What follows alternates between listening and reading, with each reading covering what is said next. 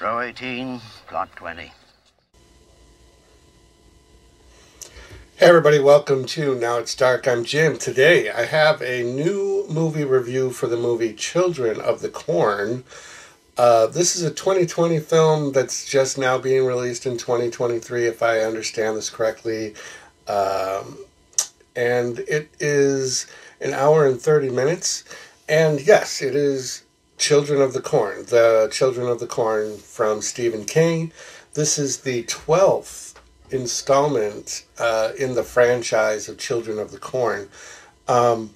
So I went into this movie with kind of low expectations. It only has a 3.6 star rating on IMDb, but there's just a handful of reviews at this point. This was written and directed by Kurt Wimmer, and writing credits also go to Stephen King.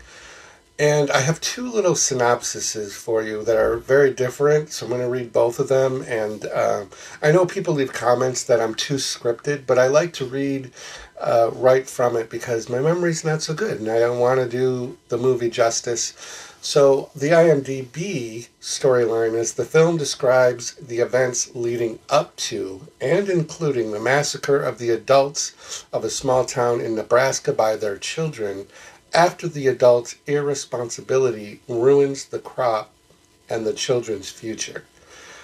And then there's another more descriptive and more like to the point.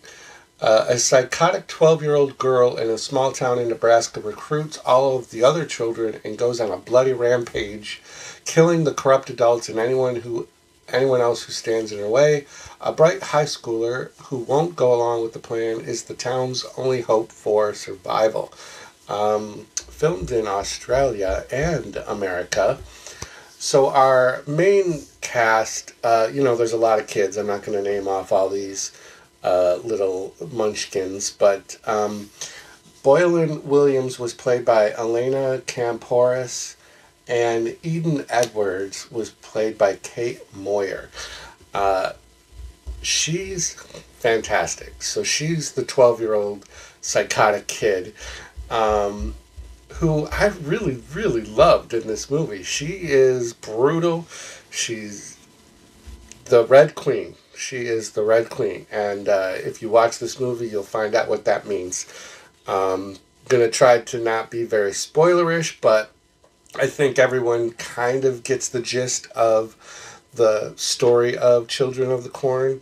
So, thankfully, I'm not very vested in the original stories, and I never read the Stephen King short that this is based on.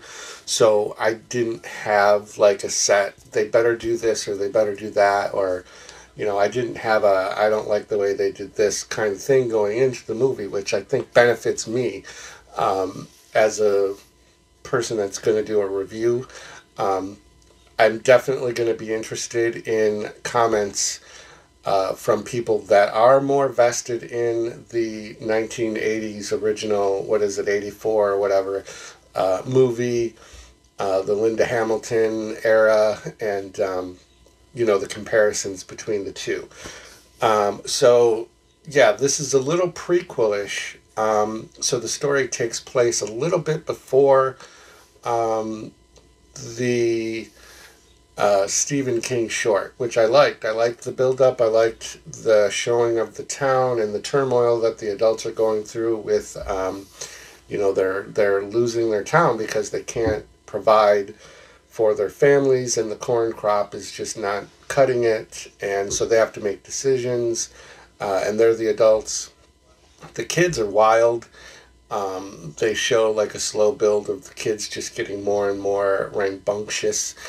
And when there's a town meeting to make the final decision for what's best for business, the kids kind of speak up and they're like, we don't get a say. And the adults are just like, no, you don't. And so the kids, led by Eden,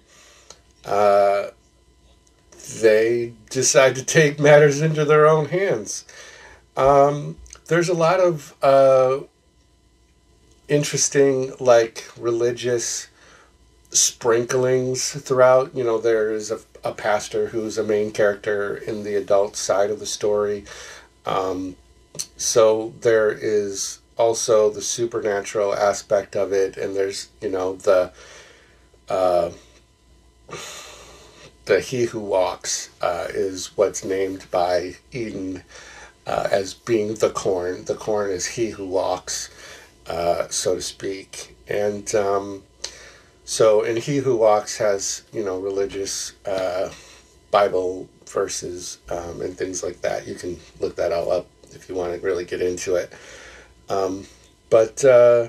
So there's some minor CGI-ish type complaints, and it's not even a complaint. It's, it is what it is. CGI is a long ways from where it used to be, and then there's movies that come out and you're still like, oh, that's not so good. But He Who Walks has some slight, CGI-ish type things.